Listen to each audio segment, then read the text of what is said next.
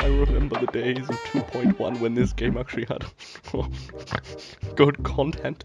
Now it's just full of casual players and all these cartel market expansions. Yes, Pwnstar 212? Yes, I saw your comment in Gen Chat. What makes you think this game doesn't have any content?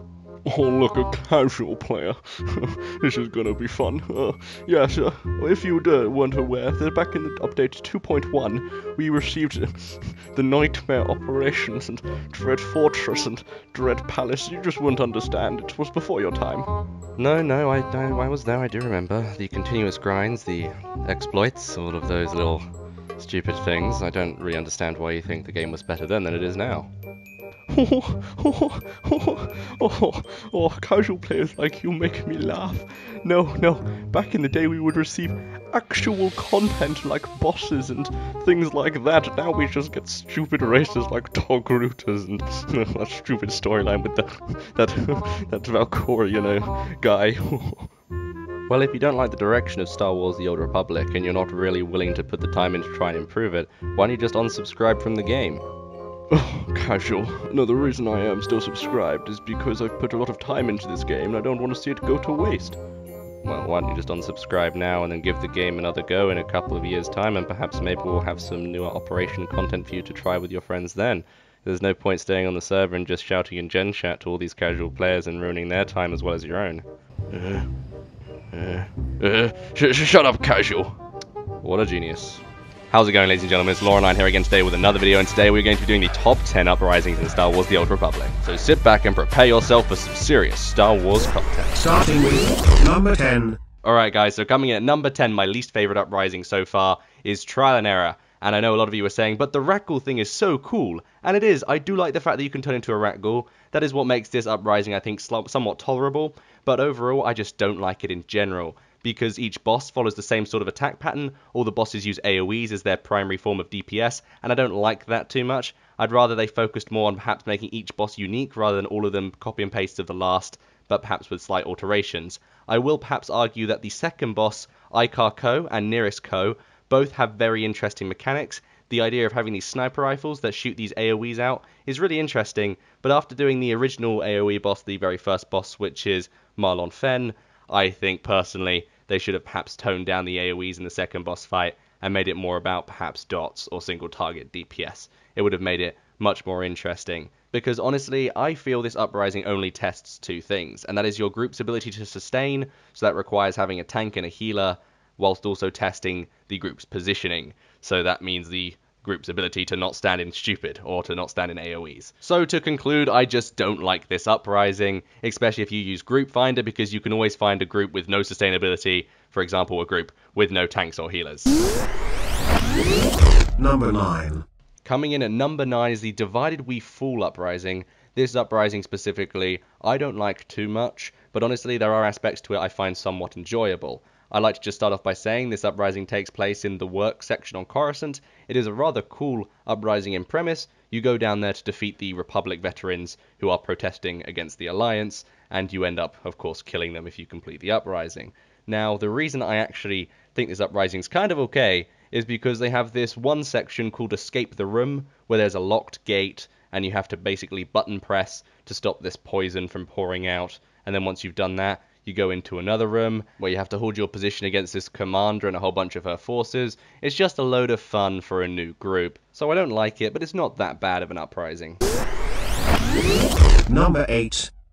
Taking the 8th spot on our list today is the Fractured Uprising. The reason that this is number 8 is because I honestly like this flashpoint. I feel there are some aspects to it that feel very three-dimensional. You spend a lot of it jumping around the higher levels of this Imperial station whilst fighting ads and various other mobs. Having these catwalks up above in the Imperial Station definitely does highlight this Uprising and make it much more rememberable than most. Not only are these catwalks very interesting, but you get to grappling hook or jetpack or force jump over between each catwalk and then fight a new wave of ads. Just that bit alone is just so interesting and immersive. It definitely adds a whole new level to the actual Uprising itself. In addition, this Uprising is actually much more ad focused than it is boss focused, and I like that purely because an Uprising is supposed to be this quick little thing you do. It's not meant to be too difficult, it's just meant to be some fun, and that is sort of what Fractured does represent. You go through it, kill these rather easy to kill adds, and then you get to a final boss that honestly can be a little bit of a struggle for pug groups and inexperienced players. The boss comes in 2 stages. You have Lord Anril, who is the Sith Master and has his Sith apprentices. He does very little damage to the actual player, but he casts a move called Force Storm, which is a moving AoE that the players have to sort of make a habit of avoiding, or they're going to take 20k damage per tick. Then there are also intimidating adds in the second phase, so this Uprising is good for players who want a quick run and then a really hard boss fight at the end. Number 7. Alright, so taking the spotlight today at number 7 is the Uprising Inferno. I thought Inferno was pretty damn cool. It's located on Ord Mantell, and it is a really cool Uprising dedicated to rogue Sith Lords. And I thought the Sith Lords actually included in this were really cool. You have Lord Rad, who's supposed to be this really powerful Sith in control of lots of acolytes. The fact that they're on Ord Mantell is really cool in lore because it suggests that the Empire actually retreated to Ord Mantell during the Zakul invasion, which I think was pretty sweet. So the lore there is just on point, but I think we should focus more so on the mechanics here. When you actually fight Lord Rad himself, he has some pretty damn cool mechanics. He has these Sith acolytes that spawn around him and Sith adepts, both of which use various moves, and your DPS have to go and check to make sure certain adds are down at certain times. On top of that, the actual boss uses a Force Choke, which is a form of CC, and you can break out of it, of course, but if you're doing it on the harder mode, there are much more complicated ways of getting out of that Force Choke, which I think is pretty damn cool. Overall, the Uprising has a very cool backstory to it. Unfortunately, they don't put much emphasis on it because it's an Uprising, and they don't tend to try and push the narrative for Uprisings, but it is a very cool Uprising. Number 6. Taking the 6th spot on our list today, we have the Firefrost Uprising located on the planet of Hoth. Now, the reason this is number 6 on our list today is because the entire fight consists of fighting the Whitemoor Pirates, which are a very well-known faction in the Star Wars The Old Republic universe, especially if you've done the Hoth storyline. On top of that, the actual final boss himself is called the Forge Master, and he has some very interesting mechanics. But to start off with the very first boss, we have the Refactored Battle Droid. And this boss is again an AoE boss. The majority of his moves are to do with either him shooting a cannon or ice falling from the ceiling. It's very fun and engaging, and the players get to move around a lot, and it's very positioning focused. But again, I am not too fond when they have more than one AoE boss, which brings us to our next boss, the JSMW1 Walker. And this is not a very fun boss either. You have 4 turrets positioned around the place. The boss will walk around and use various red AoEs, and will use a line AoE that does central damage. It's not too much fun, but once you defeat the Walker, you get to fight the actual Forge Master himself, and he's a pretty interesting boss. He has a close range sort of spray and pray mechanic. It's very difficult, and he has a few droids that appear and do some extra damage on top of that. So the actual fight in essence is somewhat fun, so that's why it's number 6. Number 5. Okay, so taking the halfway point on our list today is one of my favourite Uprisings of all time, purely because of the location, and that is Done and Dusted on Tatooine. Now, the reason I like this Uprising as much as I do is because the idea behind it is that it's an outpost or an enclave filled with various raiders and smugglers, and the objective is to kill these bandit leaders and put an end to their small little rebellious camp on Tatooine. To focus in on the bosses specifically here, I'd like to just say something about Jyle Qualo. He's the very first boss. I like the sort of mechanic behind him where he will summon various adds that get stronger progressively until you conclude with the Enslaved Sandworm. The second boss, Crackshock Aggie, also has some really damn cool mechanics. The AoEs are great from her grenades, and she has a really damn cool laser that tells you to get behind cover, and I think that mechanic's really cool in itself. But my favourite boss in the Uprising is Rakesh the Fool. He is a Deshade that basically stands on the top of a building to the side of the Uprising, and he will do massive burst damage on the tank. And personally, because I tanked this Uprising when I ran it, I thought it was really awesome sitting there seeing my health bar just spaz out all the time, going all the way back up to full, all the way down to the bottom. It is a very engaging fight, and I thought it was really enjoyable. Number 4. The runner-up on our list today is the Trench Runner Uprising that takes place on the planet of Denova. It is in the exact same location as the Explosive Conflict operation. The idea is that it has now become no man's land because both the Alliance and the Republic and the Empire, all of them don't have control over this land now. So it has become a place for Republic renegades to try and protest your Alliance. So you have to go there and deal with the facility and get back the Baradium mines as you did originally in the Explosive Conflict. So it's looped around again.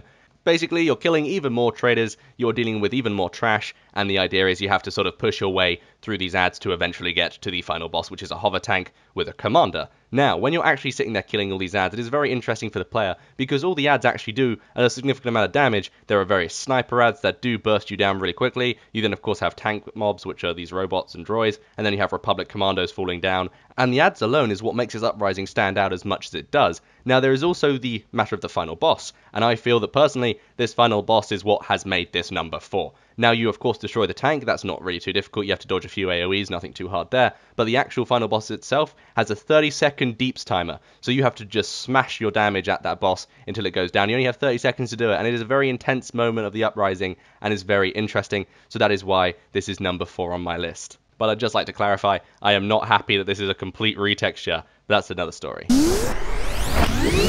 Number 3.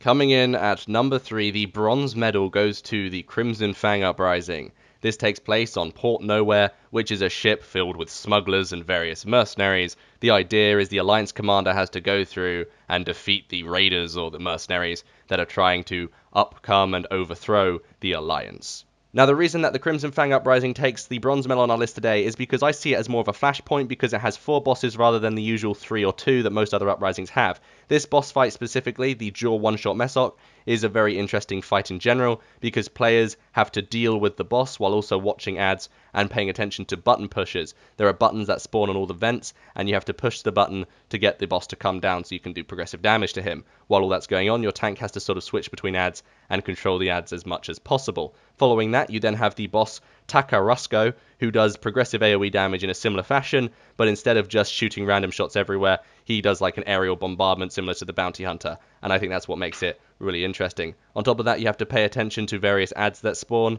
and you have to deal with landmines on the ground, which is of course a very interesting mechanic. My very favourite feature of this Uprising is the final mechanic, where the final boss will reach below 20% HP, and she will drop purple circles below every player. These purples will then overwhelm the player and do progressive damage if you stand still, so you have to basically keep up the mobility, and it is why I really like this intense Uprising. Number 2. Taking the silver medal on our list today, we have the Landing Party Uprising. Now, the reason I like this Uprising so much is because it takes place on the beautiful planet of Rakata Prime. Now, I really like the fact that the Zakul have come to this planet to sort of create a militia here to stand up against the Alliance, and I really do like the fact that all the boss fights in this Uprising are very unique and very on point in terms of mechanics. I'd like to start off by saying that this planet in general is incredibly beautiful. I have a very nostalgic love for it, and of course I did really enjoy the Forged Alliance version in the Flashpoint, and I'm glad that they brought the planet back just for us in this Uprising. Moving on to the actual bosses themselves now, I do like all the bosses in this Uprising, but I'd like to put a little bit more focus on the very last boss.